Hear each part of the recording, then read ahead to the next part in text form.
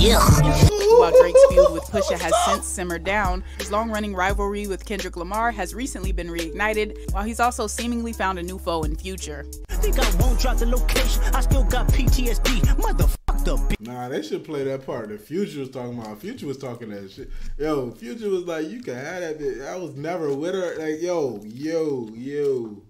Hey, but Shorty fire though. Shorty, I ain't gonna lie, she got two of them top. She got two top 10 rappers at the same time fighting over. I don't mean that make, you know what I mean, but I mean she in different circles though.